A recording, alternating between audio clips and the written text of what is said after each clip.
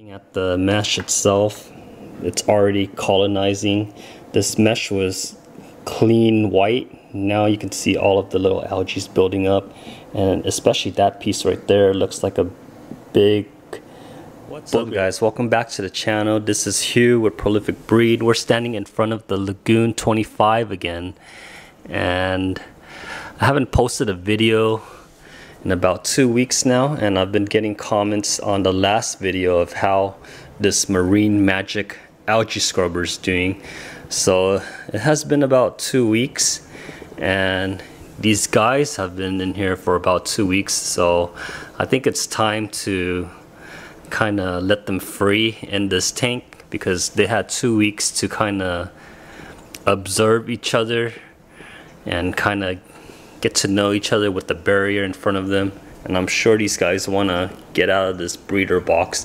They're still little babies, and I was concerned that this big guy right here would just straight up go in and attack them. But it's been 2 weeks, and I think it's ready to be released into the tank.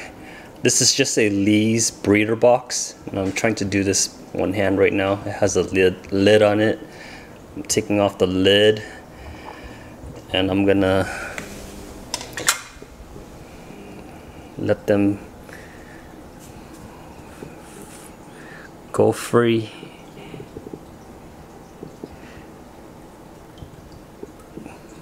We'll keep an eye on them. If they get too aggressive, I'll move them back into the breeder box. But I wanted to get that out of the way for now. Oh no. I got some water dripping on the glass, so I just wiped it up.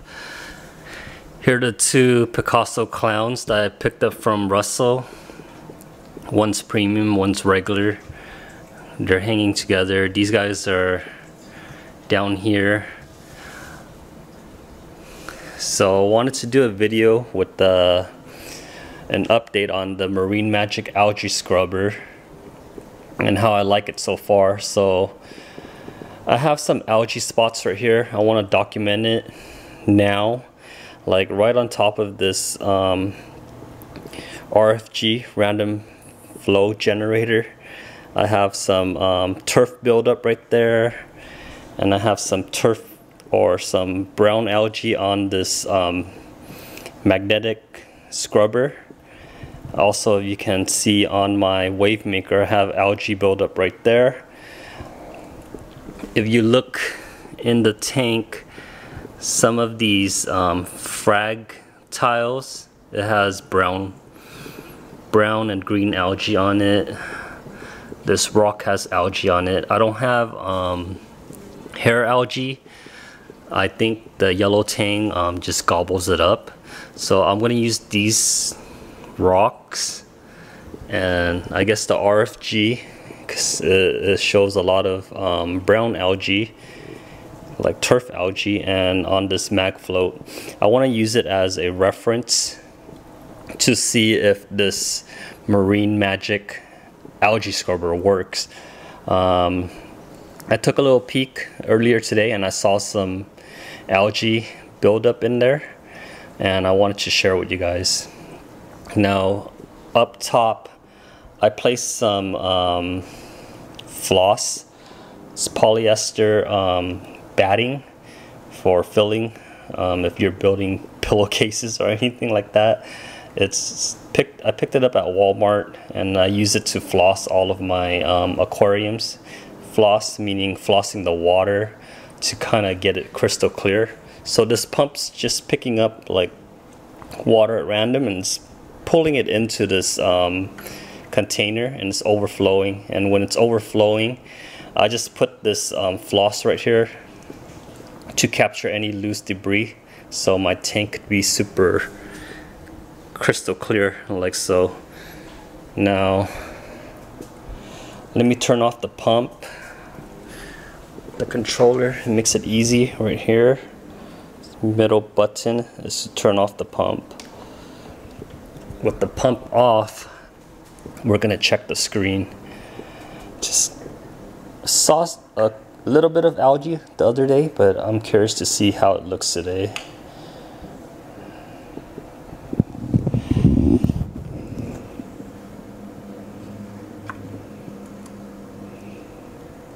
You can see right there, it's like gooey.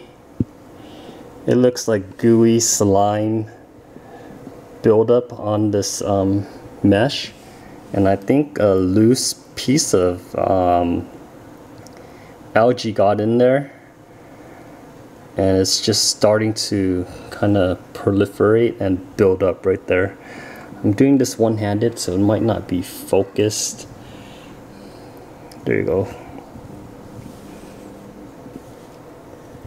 It's certainly building up on the screen, and it looks like it's slimy. Not even sure. Here's the other end.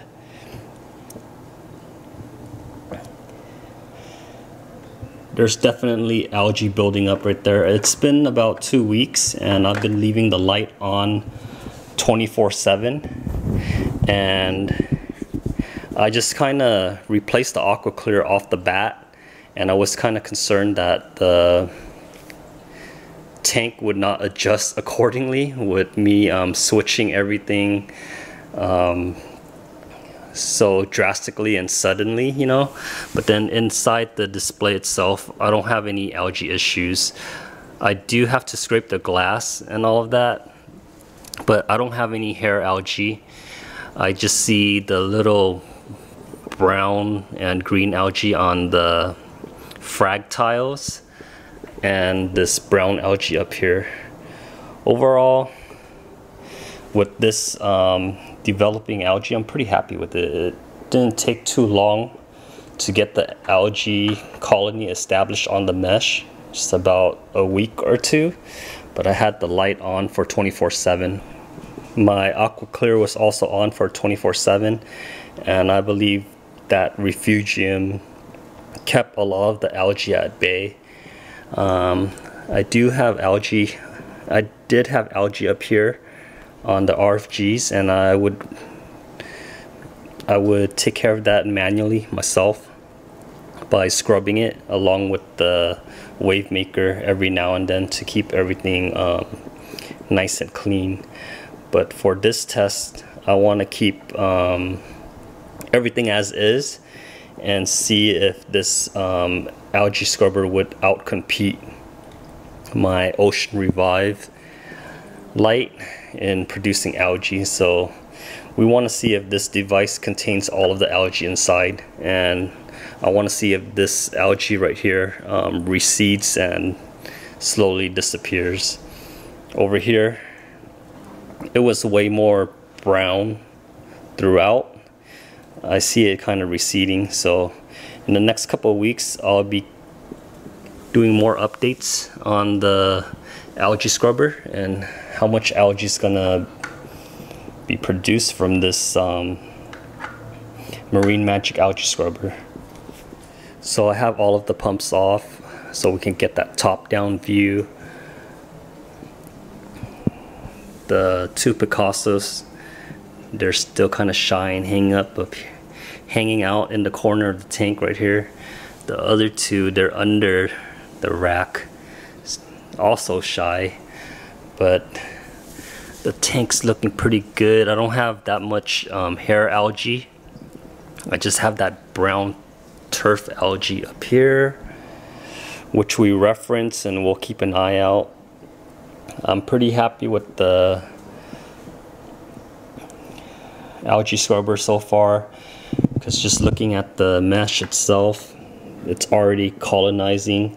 This mesh was clean white. Now you can see all of the little algae building up, and especially that piece right there looks like a big booger of algae. Is all slimy, and it's coming through the other side as well. I'm pretty sure if I didn't have this unit running, all of that gunk would be growing and building up inside the tank. My tank is looking pretty clean so far. With the help of the Aqua Clear, I didn't have any hair algae at all. I do have to scrape my glass every now and then You can see back there, there's algae on the glass, but I don't think you can get away from scraping glass. Tank's doing good. My Poecilopora was expanding rapidly and it was touching my Alveolopora. Looks like a potted flower plant right there. I started off with a little frag and for both of these units right here, and they got pretty big within a year. So once it started kind of touching, I know that it killed my other stylo, so I didn't want them to touch at all, so I started fragging them. So on this side you see all of these little frags. It's from cuttings from this unit right here, the Poecilopora. All of my torches, they look great. And on this side I have hammers, and I have a Space Invader in the middle and a bunch of different zoas and pallies in the center. And down here I have this Pandora pally just taking over this entire rack. And some Sunny D's right there, Montcap, mushrooms. You have mushrooms down here. So OG Bounce and Sunkiss Bounce.